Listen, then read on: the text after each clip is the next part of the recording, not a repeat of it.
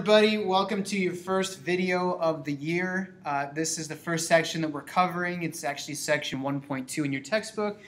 It's about points, lines, and planes and undefined terms. And we're going to go over a lot of different definitions today, some descriptions, some examples, trying to keep this video under 15 minutes if I can. So first we're going to talk about what is a point. Well, you've seen points before in graphing lines in Algebra 1. A point is a really interesting guy, though. Technically, there's no definition for point. That's why it's called an undefined term. There's no real agreed upon or set definition of what it is. We can only really describe what it is. A point doesn't have any dimension. It actually has no size and length and width and height, any of those things in three-dimensional space. No dimension. It is just represented by a dot. So if we were to visually represent this, because geometry is all about the visual, we represent it by a dot, and you name it with a single capital letter. Capital P for point, or it could be point A, or point G, or point F. So no dimensions, represented by a dot, single capital letter. All it really does is describe a location in space. So describe a location is all that a point really does. A line, you've seen those also in Algebra 1. A line is one dimension. It has length, and it's represented by this line with two arrows at each end. Those arrows are meaning that it extends without end in both directions. Lines go on forever. So when someone ever asks you how long a particular line is, it's a trick question because lines go on forever. When you visually draw a line, something like this, what you should remember from Algebra 1 Honors is that a line has at least 2 points. That way, if you just had 1 point, you could have this line passing through the point, or that line, or that line. So you need at least 2 points to really define what direction a line is going in. And you name those 2 points on a line. This time I'm going to use A and B. So if I wanted to name this line and write it, I would write line AB, something like that. Now the order of the letters doesn't matter, so could also be line BA. And sometimes the third way you'll see it named is you'll see a single lowercase cursive letter like L or M or N or something like that. So I could use the word line and call that line L. That's a bit rare, but you will see it. So those are the different ways you can name a line. You can use the 2 letters with a line symbol, order doesn't matter, or the word line with the single lowercase letter if the picture gives you the lowercase letter. If it doesn't, and this wasn't here, you have to choose one of these first 2 ways.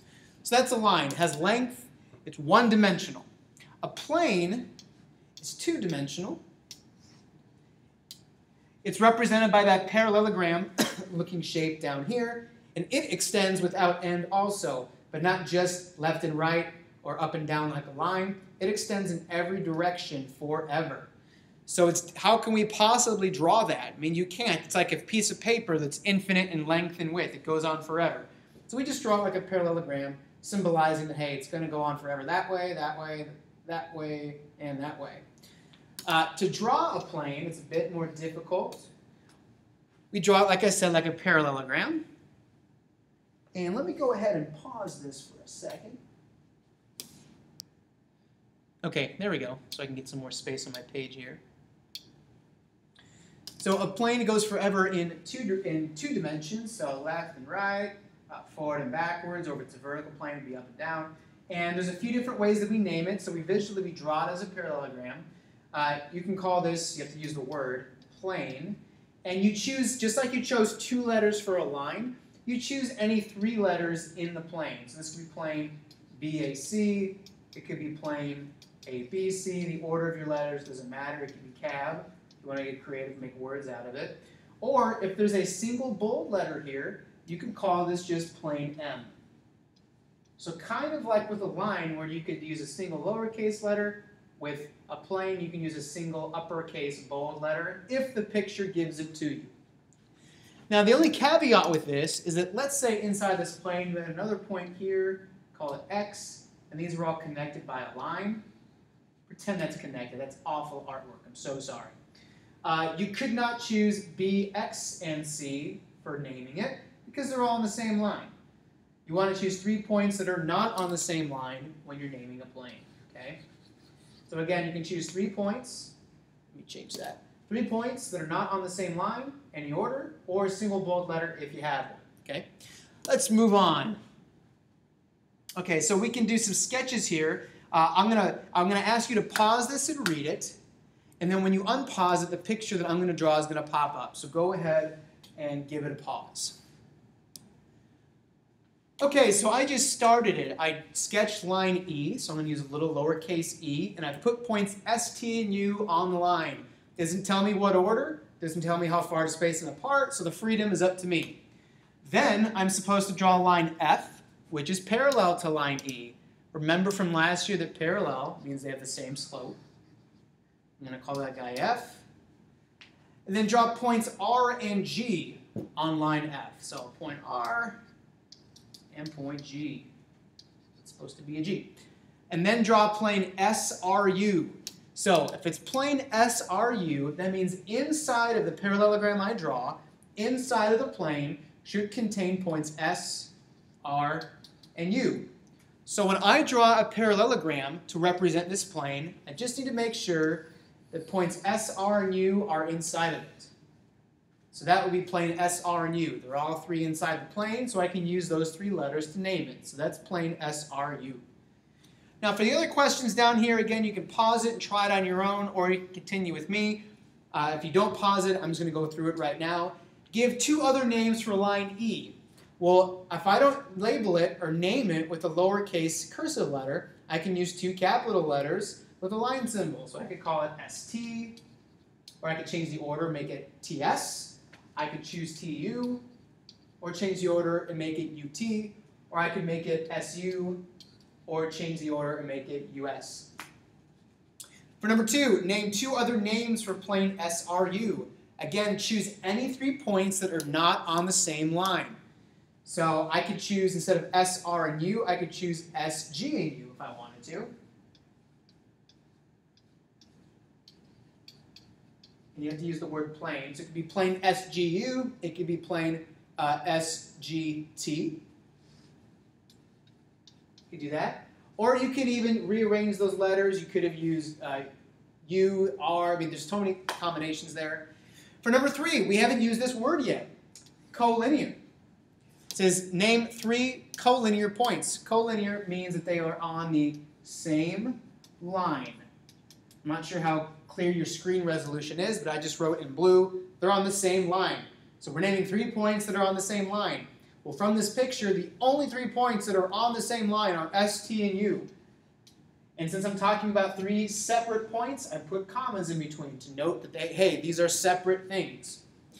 And for number 4, name 4 coplanar points. Well, if collinear means on the same line, then coplanar means in the same plane.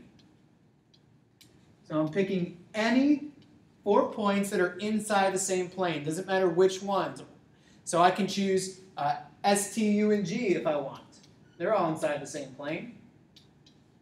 I could choose S, T, U, R. I could choose R, G, T, U. As long as they're in the same plane, those are coplanar. And since they're separate points, I use commas in between them. I think we'll skip the next one. We're going to talk now about line segments and rays. They're very, very similar to lines, so it's pretty straightforward. If we have this line up here, and I was to take a chunk out of it, and just grab it and put it somewhere else, that's a line segment. Line segments are different from lines in that they don't go on forever in 2 directions. It has 2 endpoints. So a line segment is 2 endpoints and then all the points that are in between, or all the space that's in between here. And I'll label those endpoints A and B. Now with the segment, it says 2 endpoints and all points in between, because hopefully you remember from Algebra 1 that a line is just made up of an infinite amount of points spaced really close to each other like that. And that makes up our solid line, just a bunch of points next to each other. So if I asked you how many points were on this line here, and you said 2 points, you'd be wrong. Only 2 points are labeled. There are an infinite number of points on this line. Okay? To name it, just like a line, you can use 2 letters. Order doesn't matter. but when you put the symbol above it, you do not use the arrows because it doesn't go on forever in two directions. It stops, okay? And there's no little lowercase thing here. That's only for lines because lines are special. They go on forever. They're undefined term. It's an undefined term because it goes on forever. It's undefined. Array is kind of like a hybrid. It's a cross between a line and a line segment. It has one endpoint, and then it goes on forever in one direction. So up here, one of those would be if it started here at A and went on forever passing through B. So something like this. I would call that array AB. Now when you label it, the order does matter here. The first letter is your endpoint. So A has to come first here, okay?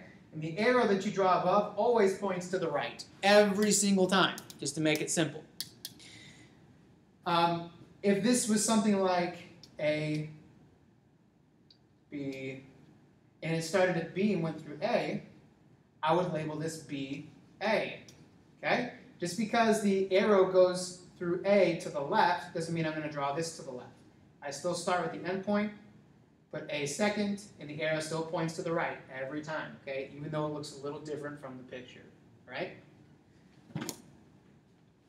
We're going to do something here special with rays called opposite rays after we do part A. So for part A, it says, give another name for segment GH. There's a segment symbol, so I pronounce that verbally as segment GH. Well, obviously the order doesn't matter for segments, it only matters for rays. So I can call it HG.